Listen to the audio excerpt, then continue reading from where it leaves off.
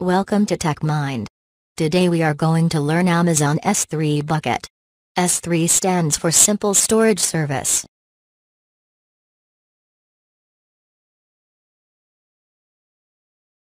What is Amazon S3?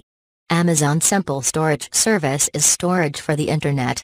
It's designated to make web-scalable computing easier for developers. Amazon S3 has a simple web services interface that you can use to store and retrieve any amount of data, at any time, from anywhere on the web. It gives any developer access to the same high scalable, reliable, fast, inexpensive data storage infrastructure that Amazon uses to run its own global network of websites.